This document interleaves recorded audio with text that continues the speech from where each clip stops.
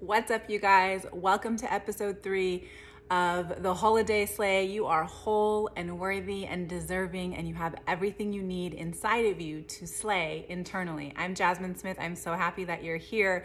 Today we're talking about flow versus restriction energy. So many of us were brought up very clear on restriction energy.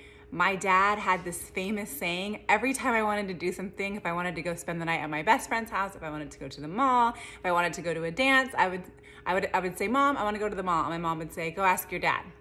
And my dad's response was always, no, you can't go. Dad, can I? No, you can't go. Why? What? No, you can't go. So restriction energy. No, you can't go out until you clean your room.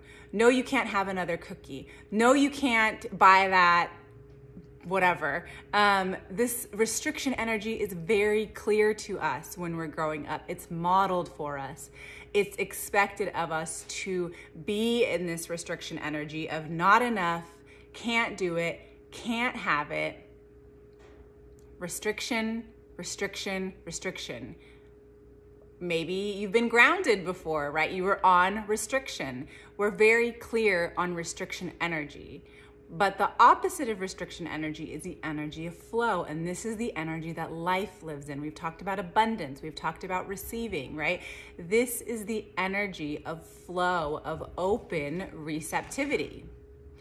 So this flow energy, I want you to imagine a stream, right? A stream is flowing and it's going and it's beautiful unless there's something blocking it. Restriction energy. Then everything gets stuffed up, it gets soggy, it gets muddy, it gets mucky, it gets gross. But that stream is made to flow. This is the energy of life. The energy of life is flow. And so when we notice that something's triggering us or something's coming in and we're stuffing it down or we're pushing it away, that's restriction energy. So if you're restricting one thing in your life, you're restricting everything in your life. How you do one thing is how you do everything. How you do one thing is how you do everything. So if you're blocking energy, if you're in restriction energy, if you're saying, I don't like this job, I don't like that person, I don't want to wait in this line, how long am I going to be at this red light? You're flooding life with restriction energy. How can you shift into flow? Right? So flow is being open. Flow energy is putting into life what you want. If you're at a red light and you're in a hurry, try saying to yourself, time is an illusion. I have all the time in the world. I'll get there in perfect timing. The life that you are creating and how you do one thing is how you do everything. So you are creating restriction in your life and you're either blocking the flow of life energy coming through you, you're blocking abundance, you're blocking, right? Abundance is our natural state. We've talked about this.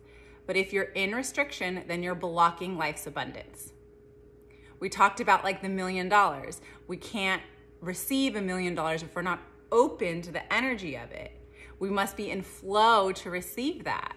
So notice when restriction energy comes up in your life. Notice when you're pushing something away, when you're blocking something down. And when you're blocking something down, whether something's triggering you or an emotion has come up, I just want you to breathe through it.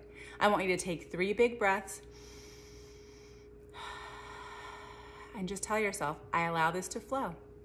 I allow this emotion, I allow this feeling, I allow this trigger to flow through me, and it will continue on like the river, and I'll knock it all backed up, and I'll knock it all mucked up, and I'll knock it all congested. This energy will flow through me, and it will take any stagnant old energy left with it of restriction energy as I open to the abundance of flow in the natural universe.